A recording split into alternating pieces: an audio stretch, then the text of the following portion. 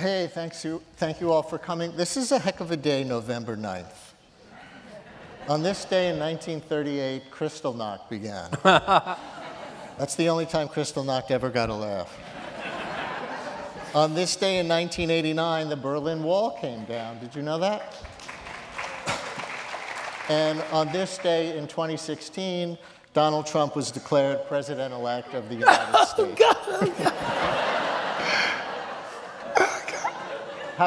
How many of you are still in the denial phase of grief? How about the anger stage? Who's in the anger?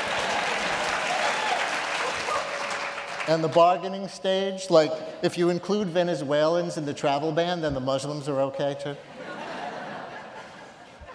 I'll just say to you guys that you were smart to do the book signing before the event. Now people can read along. So all rise and open to page 160 as scripture says, when I mentioned to Mike Pence recently how good my golf scores have been, so incredibly good, better than ever, he said, good playing, good comes from good praying. Did you write that? I think I did, yes.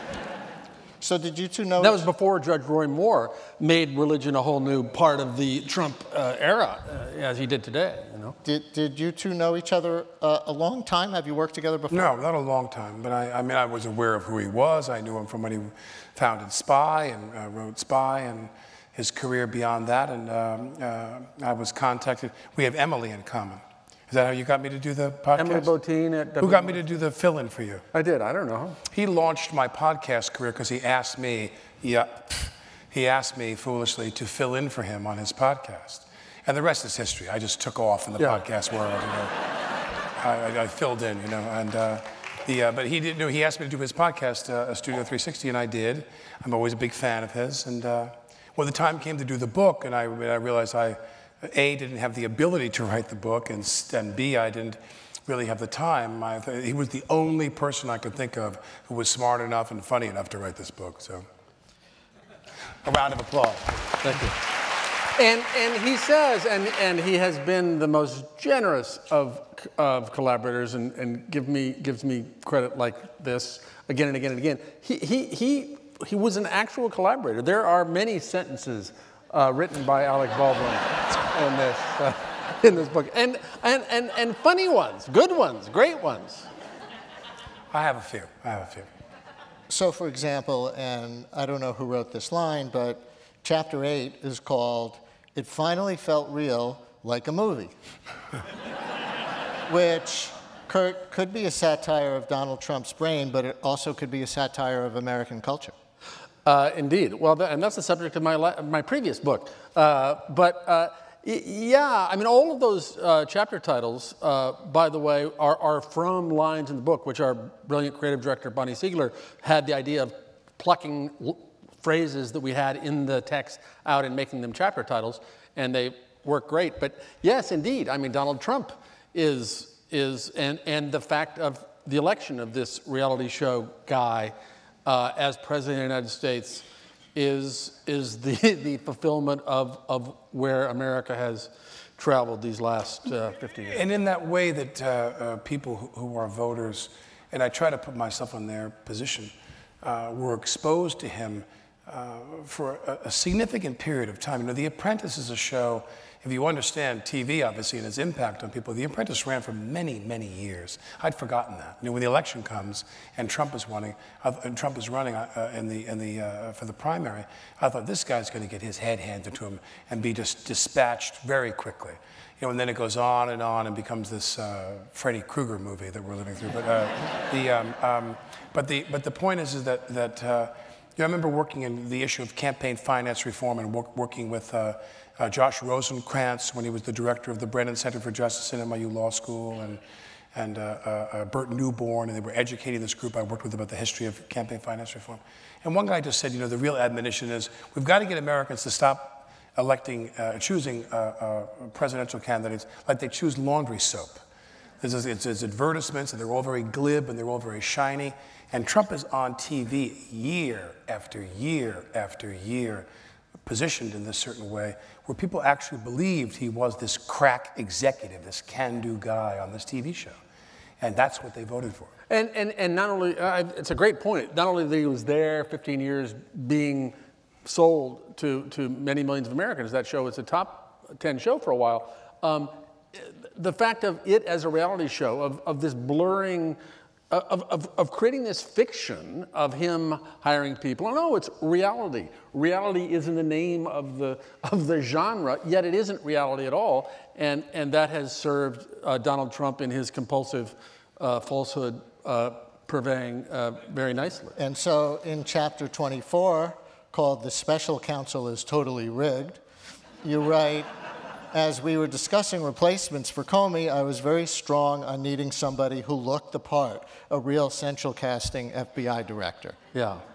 Well, and the Comey, we had him thinking about firing Comey, and that was written weeks before he fired Comey. Kurt, I'm not just saying this. I mean, beyond his writing ability, I think he's like in some weird, I don't know what culture I can ascribe this to. It must be in his DNA, his family, because he like predicted many things that are in the book. He writes stuff in the book and send me the chapters, and sure enough, 3-4 weeks later, there it is in the paper, what Kurt wrote for the book. And then he said, don't write a chapter about nuclear war, because it will come true. Yeah.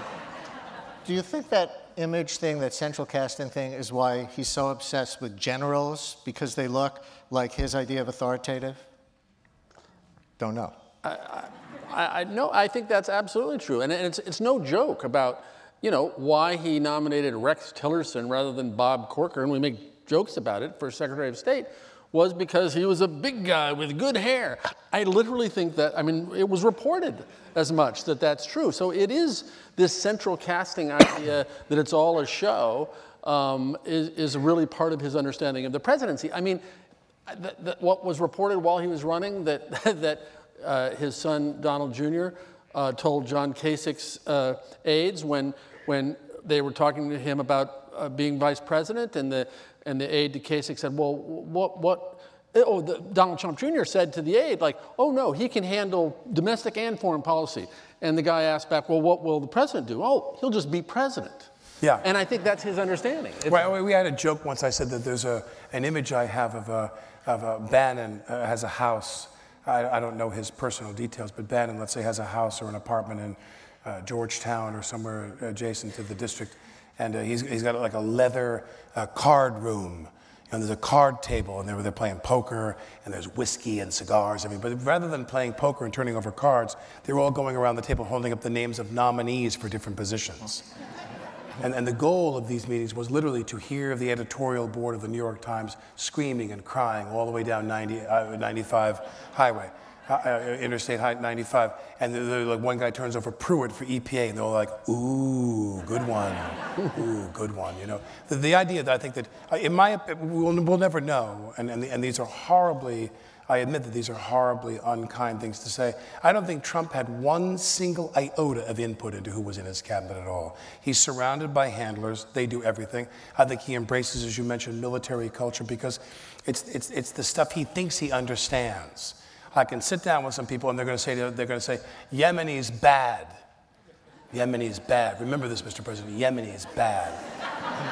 And I don't mean to just segue into this, but of course he's there going, Yemeni is bad, bad. It's all distilled into something very simple for him. And I think the military thing is, in some ways, I think he thinks it's the least complicated of all of it. Right. And they're really in charge. They can do what they want. The generals are never going to lie. They're going to tell me who's up, who's down, good guy, bad guy. When DeVos comes in, and when they're like, Secretary DeVos here to talk about education, tell her I'm not in. I'm not in. He doesn't want to go there. You remind me of something. I've never had Trump, we've never invited Trump, except during the campaign, as a guest on the show. You never did? Because it never occurred to us. And the only time that I covered him was when I was just starting out in New York radio. I was a street reporter for a local radio station, and I was sent one day to cover Donald Trump introducing quarterback Doug Flutie with the football team that Trump owned for a while. USFL. And you just... The Generals. Well, that's the punchline. Oh.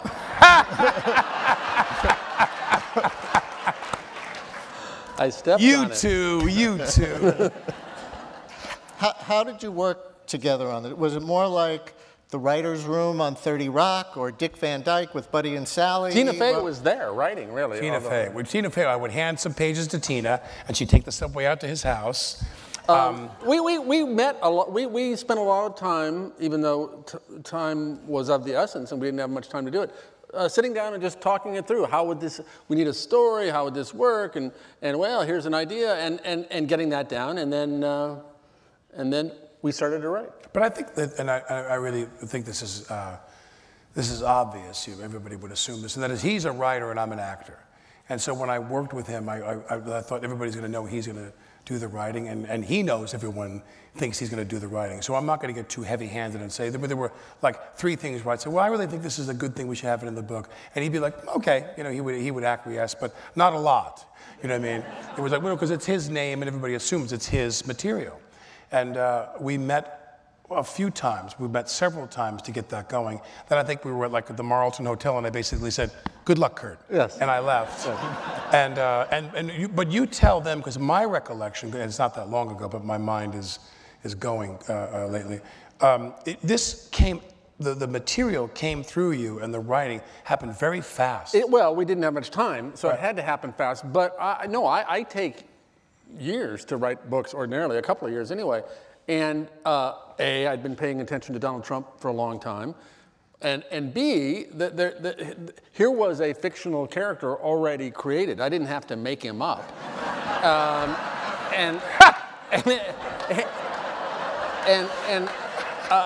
So I also, and then I went through several weeks of just immersing myself in especially the long, unedited transcripts in the New York Times and the Washington Post with his language. And any unedited, just pure Trump, because to learn the language, it was like literally becoming fluent in Trumpese, and I made myself a little lexicon saying, here's the negative adverbs, here's the positive adverbs, here's the negative adjectives, and so I had my little English Trump phrase book that I could use as I was writing, and as Alec says, yeah, I wrote, I had a draft of the first half in, I guess a month and a half or so, and gave it to him, and he had lots and lots and lots and lots of suggestions, many of which he entertainingly gave me over the phone in the voice, which made it fun. And then we went on and did the rest, and there was real back and forth, and there was real. There was a good creative Some tension. conflict? Do you think there was? Well, there not was conflict. Right, I work in movies and TV. You don't know what creative conflict is, my friend. Yeah. But, Yeah. no, but also... No, he was a pushover. What can I say? I think I was. But interestingly enough, did you sense in your observation of Trump, I mean, it's weird how in New York, he's this image on the reality show and on the TV show for many years.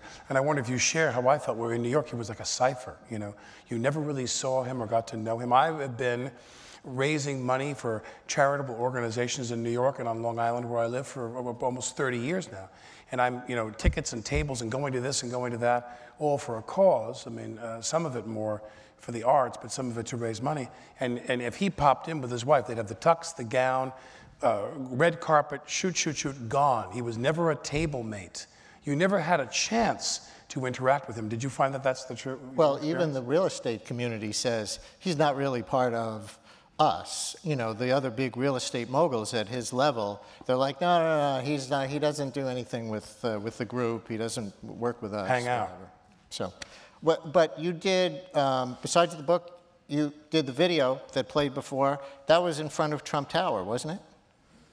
We did some. We did a bunch. There's by the way, hilarious and wonderful and very expensively produced photographs in the book. Many of them. That's why the book is so heavy, by the way. But it is. It's literally true, stuff. and it's why we spent 2 days as if on making a movie, essentially shooting all these pictures, including in front of Trump Tower, which was we had no permission or permits or. Truly, we just showed up in an SUV with him in drag. I mean, dressed as Trump is what I mean, but Remember years ago when we made films, we were doing a film in New York in the 90s or something many years ago. I was very new to that part of the business. the late 80s, and they said, and one person turned to the other, the director, to the producer, or the location manager, and they said, and I'm standing by the side, and they said, we're going to have to shoot this scene Morrissey style. We're going to have to go Morrissey style. I lean and I go, what's that? What did you say? And they said, Morrissey style, like Paul Morrissey.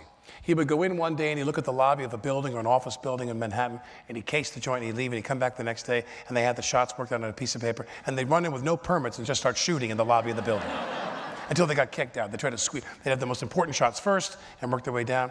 And and we kind of have the same Morrissey approach to Trump Tower. No, and then go ahead and shoot us. As soon as they didn't shoot us, and as soon as the CIA, or rather the Secret Service, didn't like take him down, you got comfortable, and you were out there in Trump, dressed as Trump, stopping traffic on Fifth Avenue. I could shoot people here and no one would arrest me.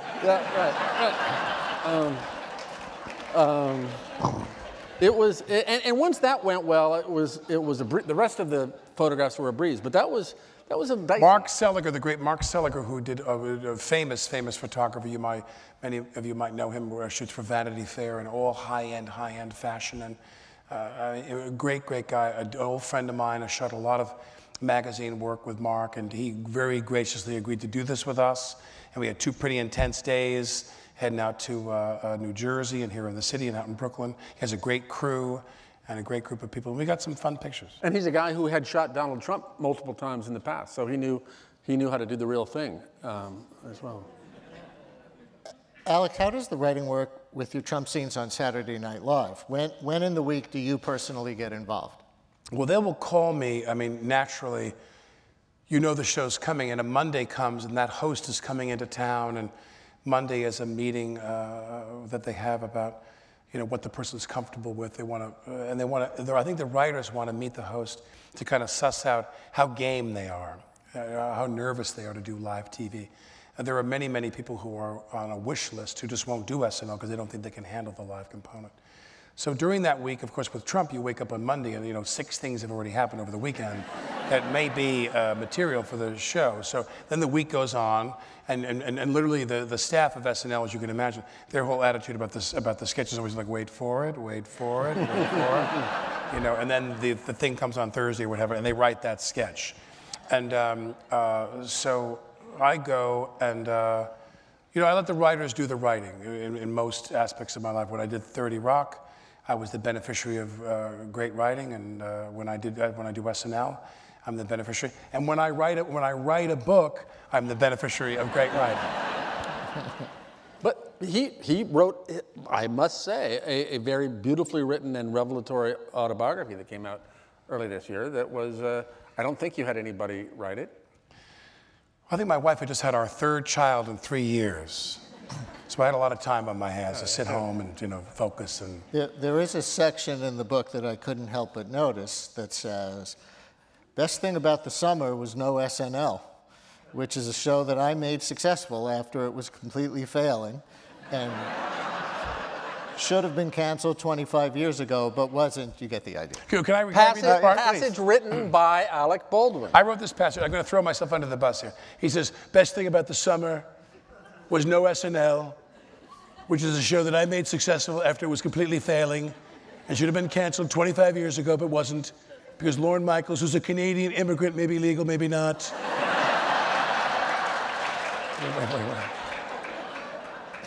So ungrateful, must have terrible dirt on the executives at RCA and General Electric and Comcast.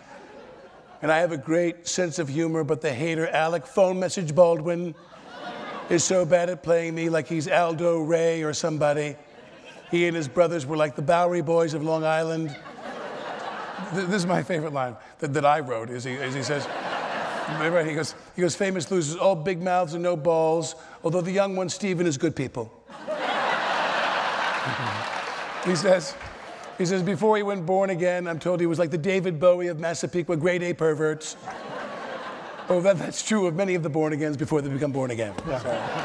And our brother Stephen, the David Bowie of Massapequa. And what Alec escaped was the conversation that I had to have with the Penguin publishing lawyer about whether Stephen Baldwin might take action against us. Yeah.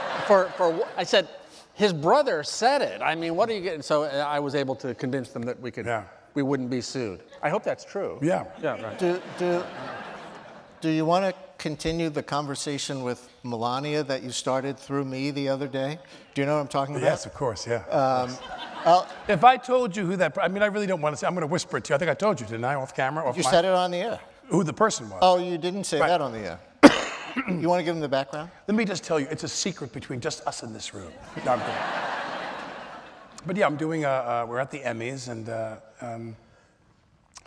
I ran into somebody, and they said to me, God, you know, or no, we're not the Emmys, so I forget where we were, and someone said to me, well, you know, I spoke to so-and-so, who spoke to so-and-so, who's in the administration, or was in the administration, and said, he told me that Melania loves your Trump. I mean, she watches SNL all the time, and thinks it's the funniest thing in the world, and he hates the fact that she thinks you're funny, and he despises you even more because she thinks you're funny. And I'm telling you, this guy told me that somebody very high up in the administration, or formerly high up in the administration,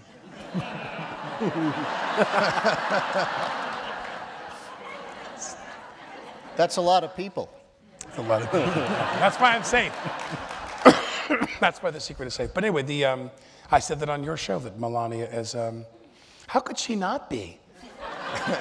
How many of you feel, how many just applaud if you feel like there's more to Melania than you see? I think there might be more to Melania than you see.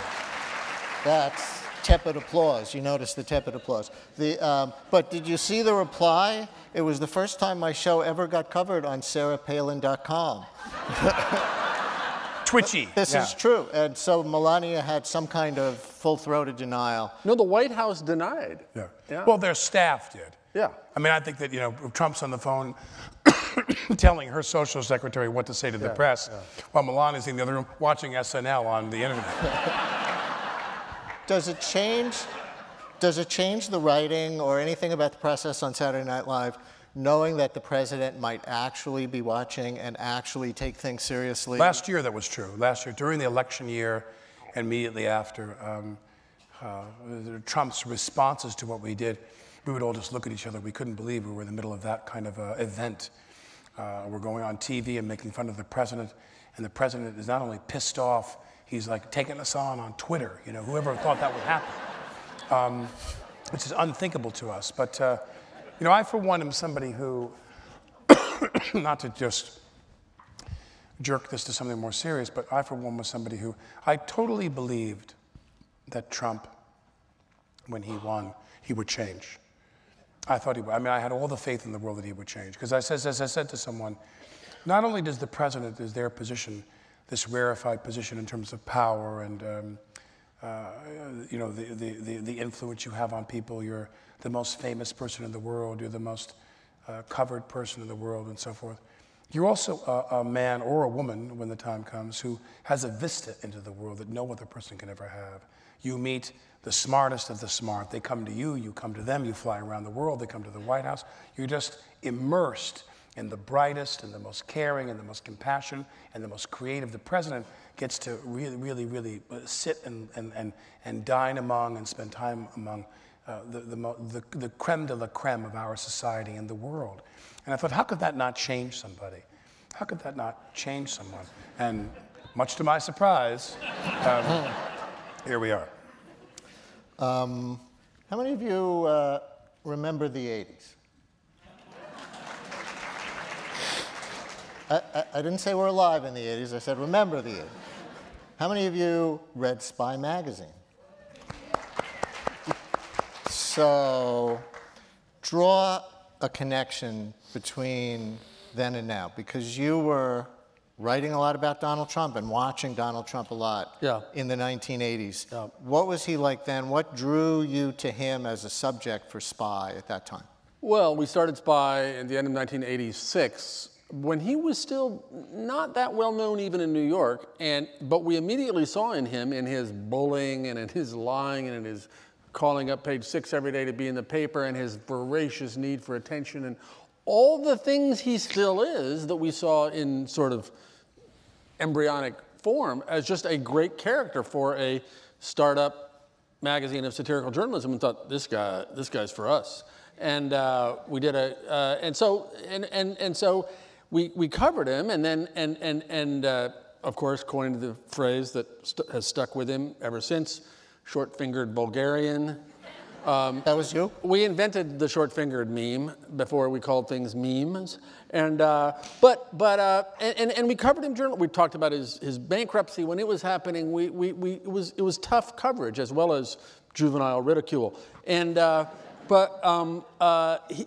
my view is, I mean, and at one point we took a national poll in 1988 saying, "Who are you disappointed, America?" An actual poll. Who isn't running for president. And the fact that 4% of Americans say they were disappointed that Donald Trump wasn't running, we made a big deal out of, oh, Trump should run, and we thought it was a funny joke. And it was a funny joke because it was so ridiculous that such a person could be elected president in 1988 and 1992, but here we are. So my view is he's the same guy, and what always struck me at the time was I had never seen anyone, I've never been aware of anyone whose need for attention, media attention, is more voracious, more like an addict's than his. And I think that's why he didn't change. I think that's why he didn't pivot. I mean, we pay attention to him, the world pays attention to him when he does nutty things, inappropriate things, outrageous things. If he were just being a regular president, he'd just be a regular president, and he wouldn't be getting as much attention. Was he as angry and as racially aggressive in those days? No. I mean, again, I didn't see it. I mean, except when the 5 young black men were arrested for the rape in Central Park that they didn't commit and were later exonerated for, and he took out ads in the paper saying they should be executed even before they were tried. There was that. And then he didn't that's a thing. But no, he wasn't as angry. He didn't accept the exoneration. No, well, no, just as he didn't really accept until 10 days before last fall's election that Barack Obama was born in the United States.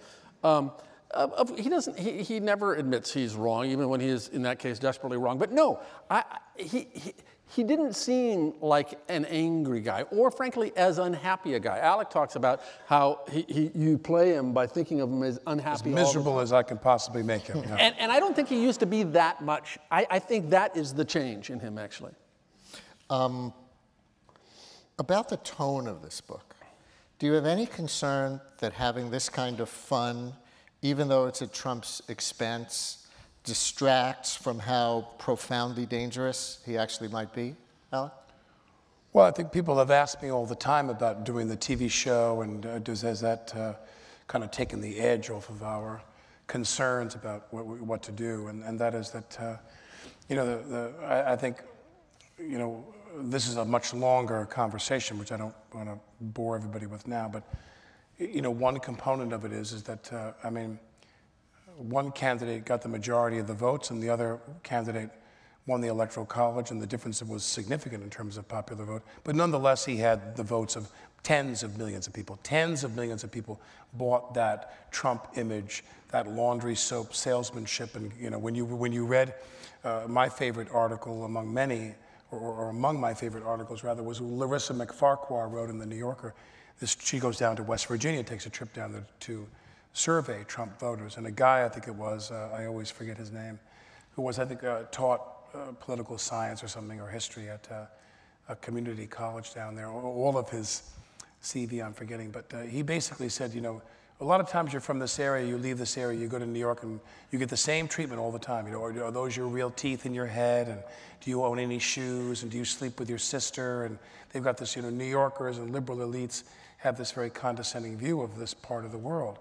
And he goes, a lot of the people in this area don't necessarily support Trump or any of his opinions, but we know how much you hate him, and this is our chance to give the middle finger to the rest of the world, the rest of the country. And I thought, there it is. People who, hate is a great motivator. To me, the most mesmerizing, we may have said this on the air, the most kind of unsettling thing was how people channeled this hatred for Hillary Clinton. And in my lifetime, there are people who have deserved, candidates who have deserved a certain kind of scrutiny and have stirred up a kind of a negative reaction. George Wallace is an obvious example. But I never felt that Hillary Clinton qualified to become among the most hated people in American political life. And somehow they succeeded in doing that.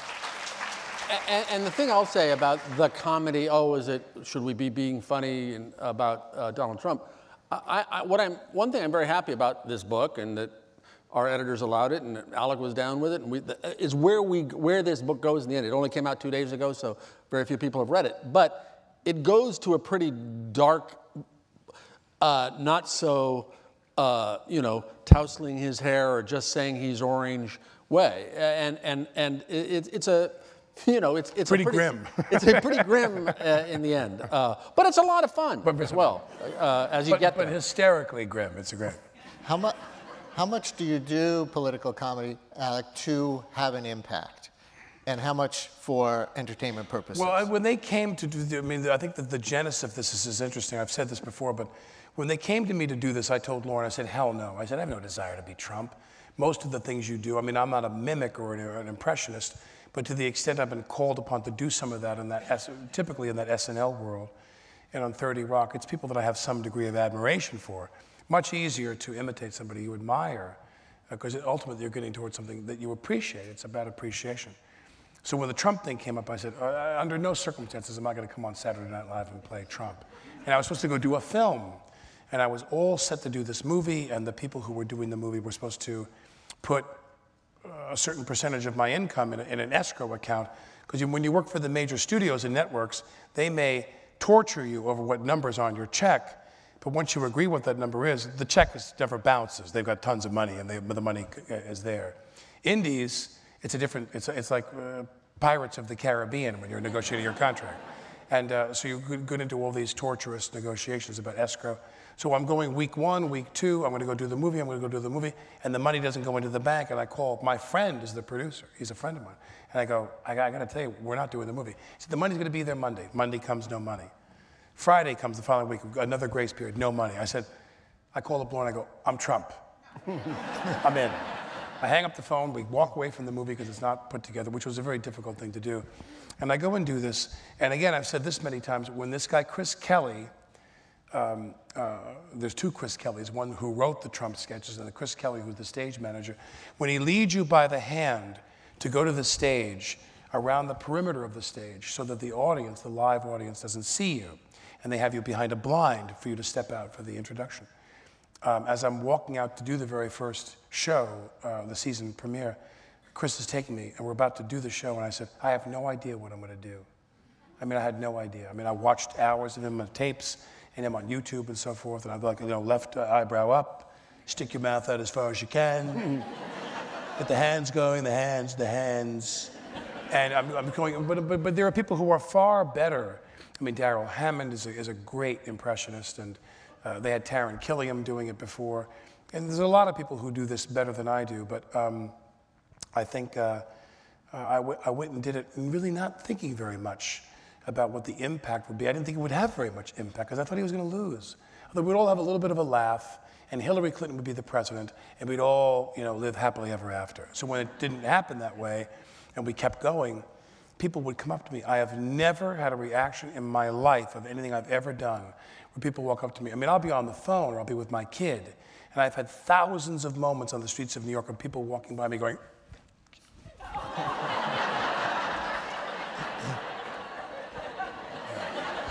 and I'm like, I'm eating, and they're like, through the window, they're like,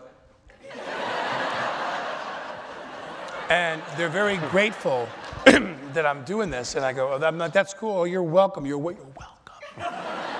And, but I don't really think of the impact. But that is the impact, I think, of good satire. Yes, of course, it's preaching to the converted, it's preaching to the choir, but in a way that the choir needs, and the way that it makes the choir feel good,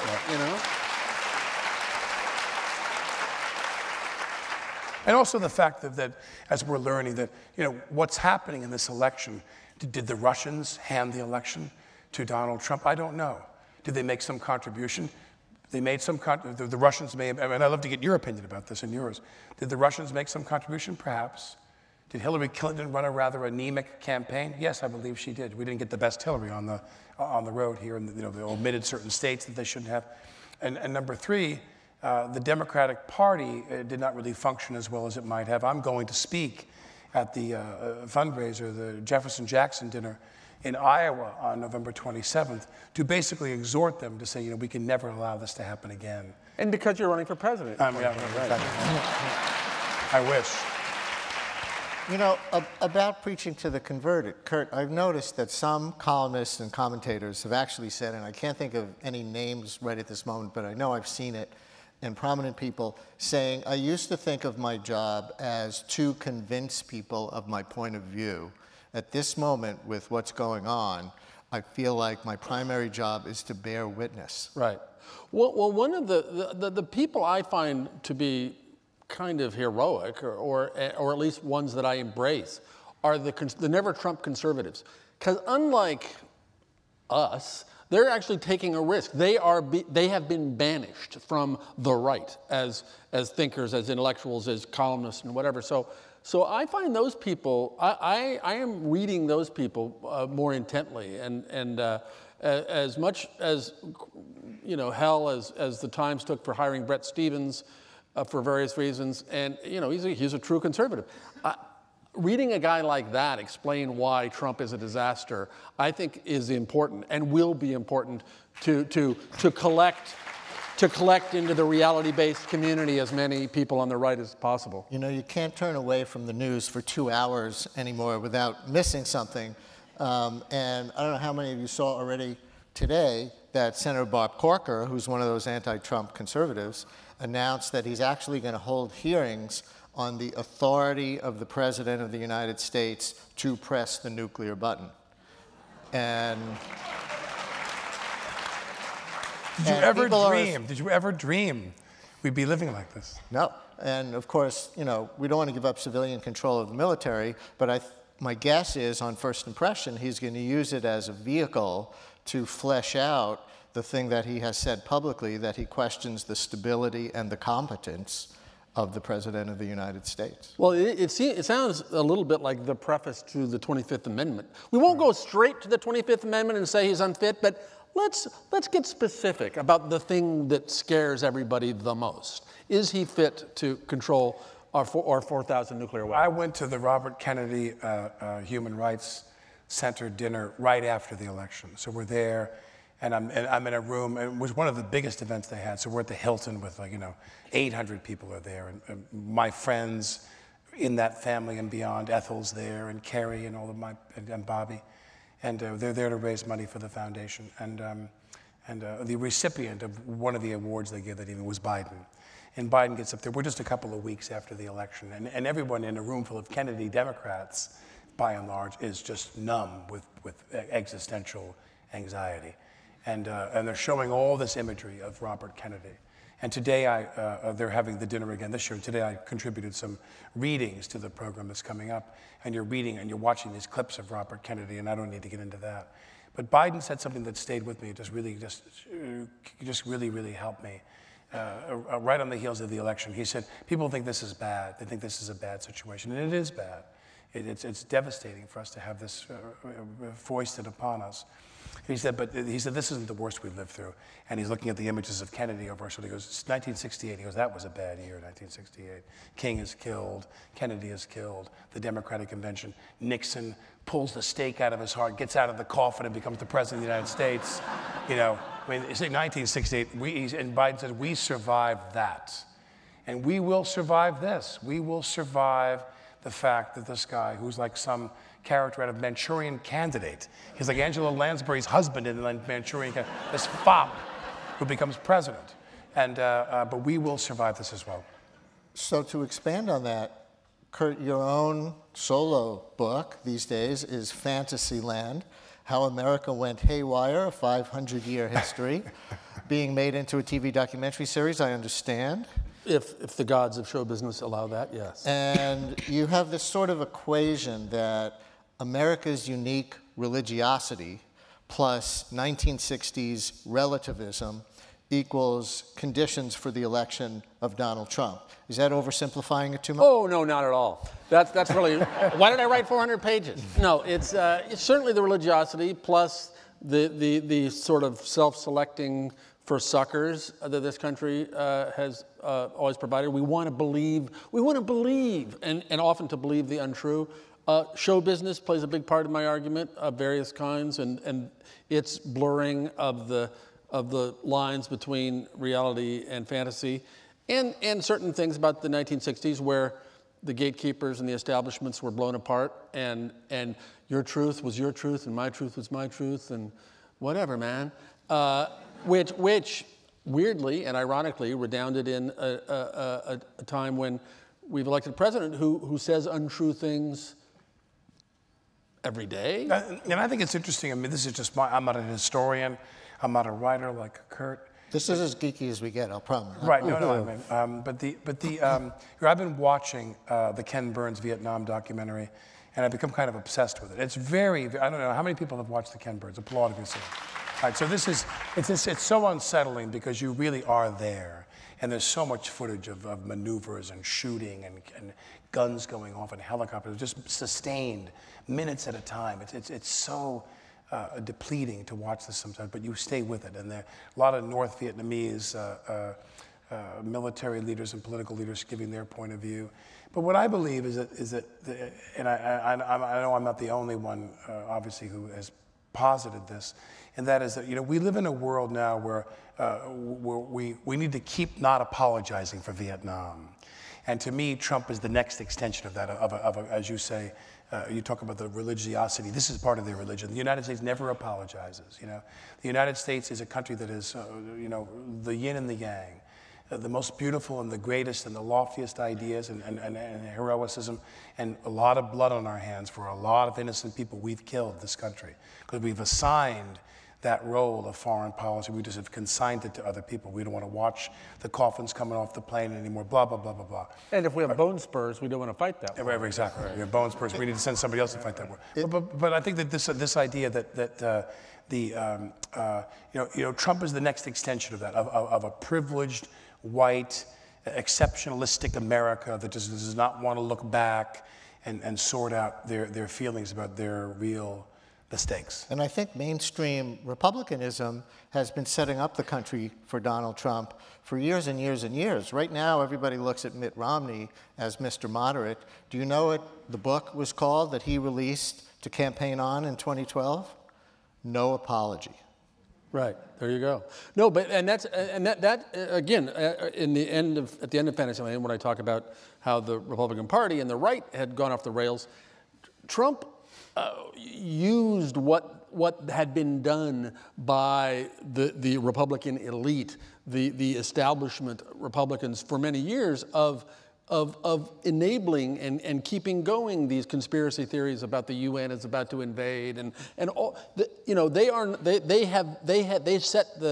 softened the ground for Trumpism in ways that they cannot escape once this administration is what is seen as the catastrophe that it has been. And I just wonder if, and this is a fanciful idea, but I wonder if Trump will ultimately push some quotient, some critical mass of people over from what everybody used to call the Rockefeller Republican category into becoming conservative Democrats, at least in terms of how they vote in the polls. Because I've had friends my whole life who were like, hey man, I'm a Republican, I'm a country club Republican, I want low taxes, I want all these bothersome regulations off my back. I had a friend of mine once, her father was the president, he was a much older man, and we would have dinner out on Long Island. And I'll never forget, after the crash in 2008, he looked at me, and if you saw the pain in this guy's eyes, he was the president and CEO of one of the biggest brokerage firms in Manhattan. And he looked at me, and he was this really great, he was like a New Yorker cartoon of a Republican. And he sat there, and he looked at me, he goes, Alec, I just want to say that when I ran the company, when the company didn't make money, he said, when the company made money, we made money. And when the company didn't make money, we didn't make money. And the idea now that they've all just, kind of rigged that whole game where they make money no matter what. And I'm wondering if that crowd, who really don't give a damn about abortion or they don't have any opinion about social issues, is going to turn around and go, this ain't my party anymore. It really has been taken over wall to wall by this nutbag alt-right crowd. When I say nutbag alt-right crowd, what I mean is, no, I'm kidding. I don't want you to get on social media and Although at a time of the decline of the middle class, I don't know how many of those people there are. There still are some. My view politically is that we have to keep the doors open, as I said before, as much as possible to allow them to have redemption. Come and have a drink with us. My parents were conservative Republicans of a kind that, there are many fewer of today, but if they were alive, they would find this guy unacceptable. And my mother, late in life, actually, before Trump, stopped being a Republican. So I think there are some, and my view is that there's a chance, and you saw it in the elections the other night. I mean, like, okay, come on. Maybe it takes you longer. Maybe it'll take you 2.5. Maybe it'll take you 3.5 years to understand that this guy is a dangerous freak. But come on, you'll get there. And I think that's sort of the attitude I have. Where'd you grow up, Kurt? Nebraska. So there would probably be a lot of people there who fit into the category that Alec was talking about before, that we really think Trump is pretty grotesque. Kurt is one of those people. Think Trump is pretty grotesque, but the way the liberal elites, academia, journalism, everything look down on us. Oh, for sure. And I think those, to Alec's point about Larissa McFarquhar's piece in the People in West Virginia, I think it always struck pundits as, wow, odd. Why are these people? What do they feel about? What is this connection they feel with Donald Trump? What the connection they feel is that New York and he's never been able to really crack the elite in New York. Right. And he was always this outer borough guy who never really made the cut. And that's a real resentment and contempt, and they sensed that, I think, and responded to it. Mm-hmm. So they hate us. They hate liberal elites as much as he does. Yeah, that's what they have in common. Now come the real questions. What do you think? Oh, do you think that Jack from 30 Rock would have voted for Donald Trump? Well, I think I can safely say he definitely would not have voted for Hillary Clinton. So I don't know, but he probably did vote for Trump, really holding his nose the whole time. What do you think would be the first thing Trump would say if you were stuck in an elevator together?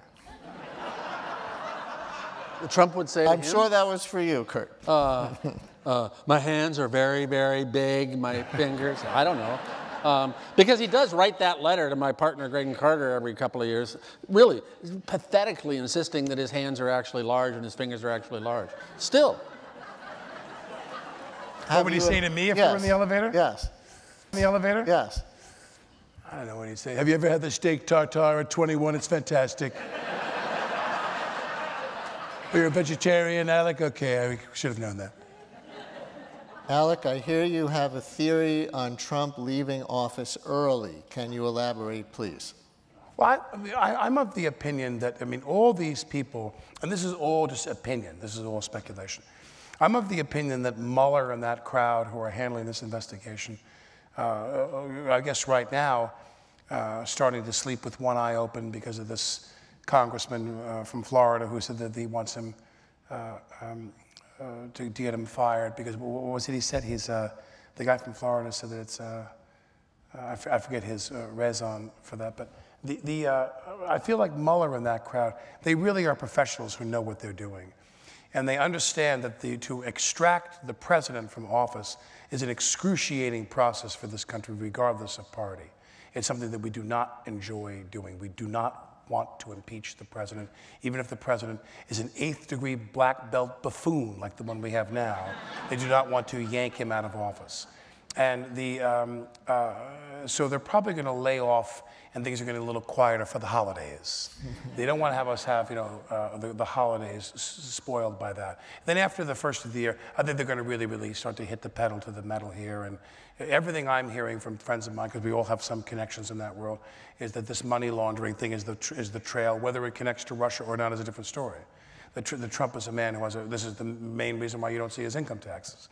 And there's a lot of stuff going on there. And I do believe that the Republicans, now they may want to wait till 2018, November, to see if there's a continuation of what we had the other day, in which there's this kind of renunciation voting. But at the same time, the longer they wait, they got to kind of get the cordite out of the room, the stink of the gunshot out of the room once they kill him, so that they can mount Pence as their leader, because Pence will be the president. And no, but I mean, but at least Pence, listen, anything's better than what we have. And Pence his policies are abhorrent, but he's one of them, so there's more of a likelihood he'll deal with what's going on. It'll be infinitely better. He also would not be reelected. I can say with some certainty. Right. Or some friend of mine said what they want to do is they want to get Pence in office right at the crack of 2019. So like when Johnson became president under Kennedy, he would have a shot at 10 years in office per the Constitution. He'd get less than half of Trump's first term and 2 full terms of his own, instead of 10 years of this guy, which is wishful thinking. I think that they've got to decide for themselves. I think it's just a matter of time deciding when to get rid of him and how, so that the party can move on, because the party will never move on with him as president. Yeah, and you said there's nothing worse than we have now, but hear from the audience, and I have to say I get this call on the show much more than I get if Trump committed something really bad for the good of the country, if it's a high crime or misdemeanor, he should really be impeached. I get this. As bad as Trump is, and as much as we'd like to see him impeached, wouldn't a Mike Pence presidency be worse? So, wait, let's do it with the audience. How many of you think, how many of you, if there's an impeachable offense, would be rooting for Donald Trump to be impeached?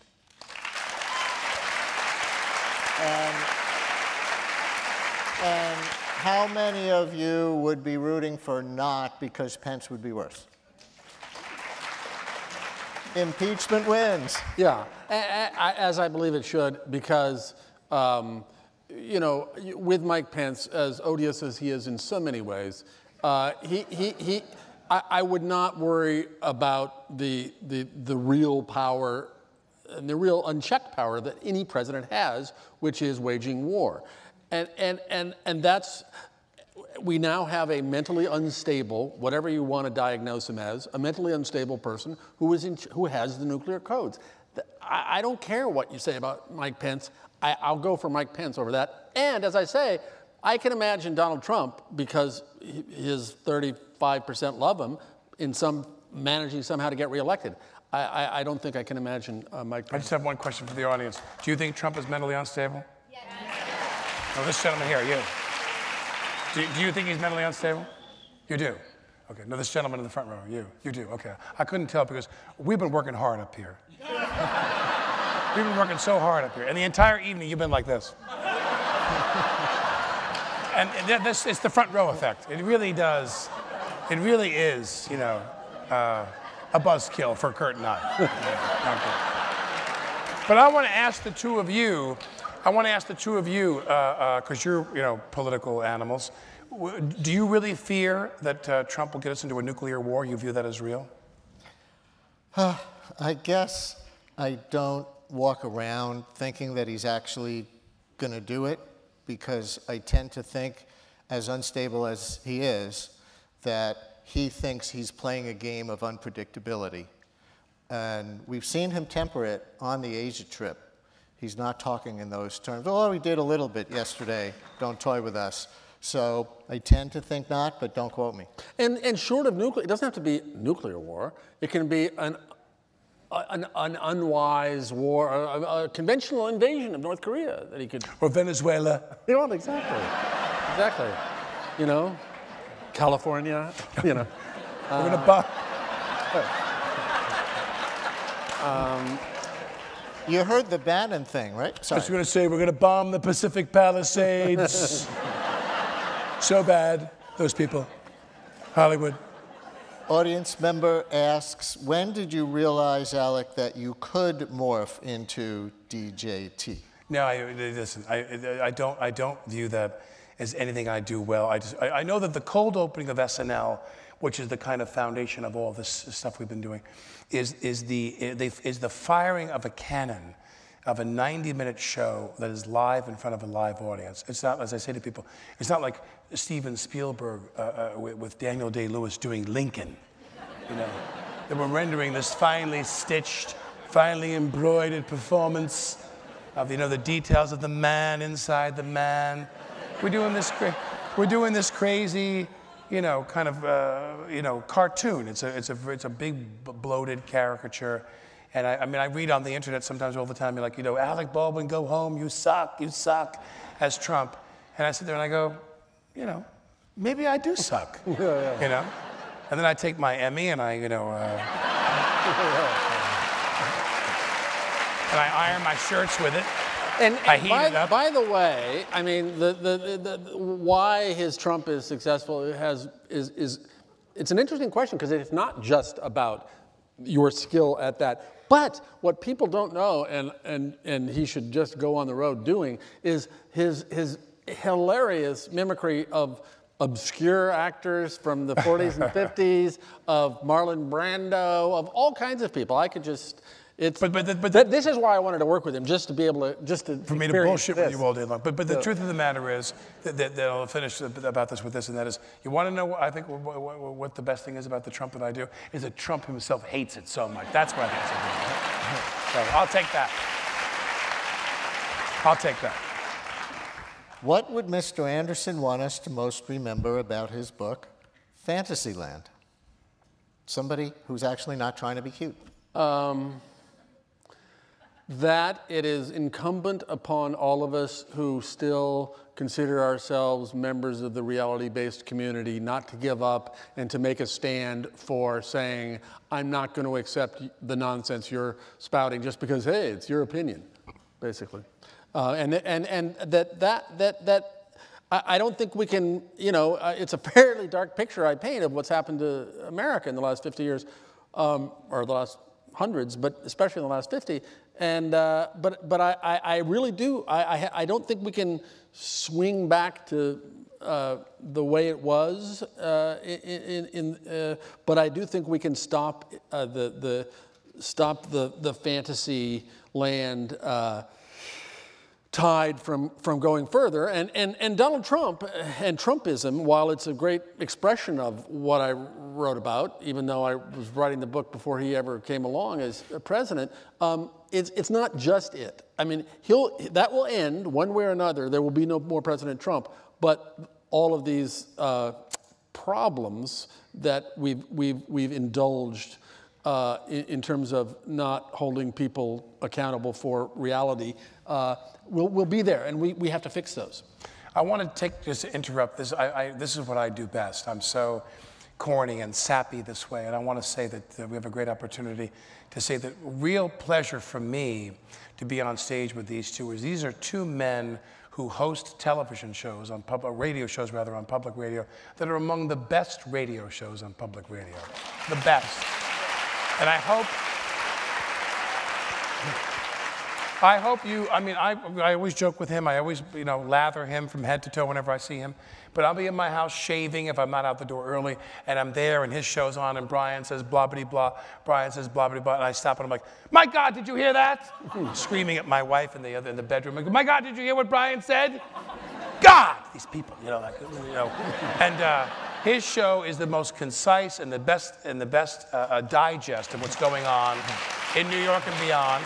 And his show, Studio 360, you've got to listen to Studio 360. His show is a great, great, great radio show on public radio. It's great, the two of them. Yeah. Fantastic.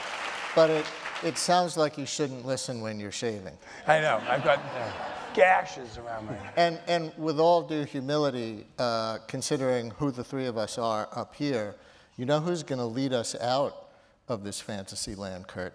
Who's that? Women. Oh, I do. No question. No, and I, you know, I mean, again, what happened on Tuesday night, we shouldn't just say, oh, good, done. No. But it did make me think again, because of women in no small part, that the thing I thought during about the success of Trump's candidacy before he was elected, which was, as so many people thought, this is the last gasp of this sad, sort of pathetic patriarchal remnants. And okay, they got their guy, he's not going to be president, fine. Since, of course, my view changed once he was elected president, but I do think that the other night gave me at least the glimmer of feeling that yes, this is just a long last hurrah before we take our rightful place as the subordinate subjects to the women running the world. But I think that you know, an interesting thing to me was that, and I'll try to make this connection if I can, and that is that you know, the three referendum issues that were on the ballot here in New York were, of course, the Constitution Convention that got shot down, the use of the forest land or whatever it is. There's some swapping of public lands and so forth, and the right of judges to seize the pensions, as you all know, of officials who were convicted of crimes, which I was so happy to see that, because you know, in this country, and this is just my observation in my lifetime, the list of things goes from sexual assault, and we're going through that whole spasm now. More people coming down today in the paper and in the news.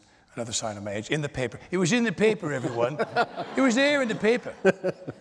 All you young people should read the paper more.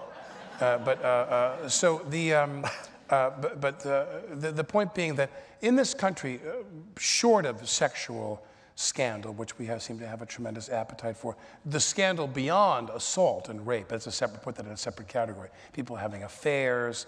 There was that wonderful article that was in the Times a little while ago on the anniversary of the Gary Hart scandal. And they talked about that being the fulcrum, that being the turning point, where all of a sudden political reporting became about these kind of vague assessments of people's character to be candidates, and not about their positions, and not about, you know, real reporting. This article, you can Google it, right? Gary Hart anniversary, New York Times. The article is breathtaking, this article. And maybe it was, he's got a book coming, I don't know, or had it. But my point is that, you know, with Trump, we have Trump, who he's been accused of being a sexual predator. And I think that people are trying to, there are certain people who are trying to press that case. Very difficult when you're a person of power and privilege, movie stars, political figures, and so forth. But one thing we can keep pressing forward is this notion that Americans, maybe in second position, have a great disdain for it. That is, people who steal from the public till or use their power in order to line their own pockets or the pockets of their friends. And that apparently seems to be the case with Trump, you know, where Mueller is headed. Trump and his family are front men, potentially, we'll see what the charges are, to enrich other people at the expense of the public. And that is something that I think Americans have a real disregard for. But don't we think, speaking of women, speaking of Donald Trump, speaking of his life as a sexual harasser and assaulter, that absent his election... Alleged. Accused by himself. By only by himself and 17 women, but yes. But absent his election, which was, among other things, just a repudiation of that's okay, we don't care about that. I'm not sure that the tsunami that began with Harvey Weinstein would have happened to the extent it did, that it's a kind of displaced, oh, you get to be president? Well, these guys don't get to do this. That's right. You know, so. But it's a weird thing that they say. So silver lining is what I'm saying to the whole Trump presidency. You know. Go ahead, I'm sorry. I guess now that we found a silver lining, we have to wrap up. You're going on a book tour. This is the beginning of a tour with the two of you, is that right? We're going on a tour together. Yes, we are. Psyched. We are. We're going across America to begin his campaign for the presidency in 2020.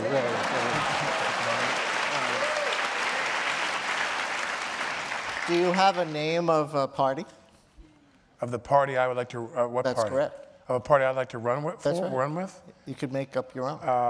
Well, I mean, that would be... The Dream Big Party. The Dream Big Party. The Fantastic Party. The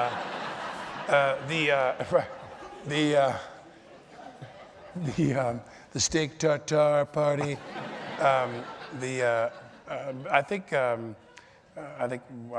If I was serious about politics, what I'd probably try to do is revive the Democratic Party. They need reviving, but I think that they're...